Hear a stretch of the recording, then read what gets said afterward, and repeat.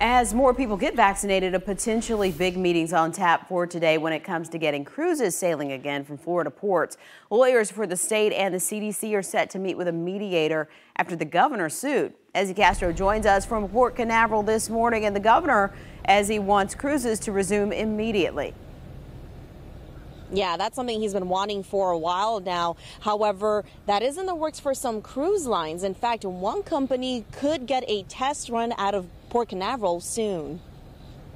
In just a couple of hours, the CDC and the state of Florida will meet with a mediator to discuss a lawsuit filed by Governor Ron DeSantis.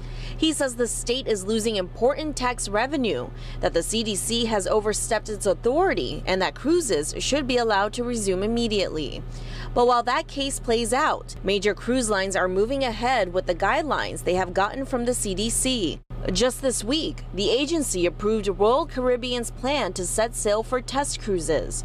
Port Canaveral CEO John Murray optimistic, saying a test cruise could sail out of Port Canaveral at the end of June. It's starting.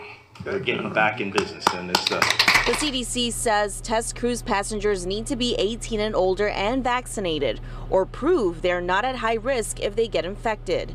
Port Canaveral has already helped out giving out vaccines to hundreds of cruise line employees within the last couple of weeks, and many more are scheduled to get the shot soon. Mostly, the exciting thing is getting our community back working again.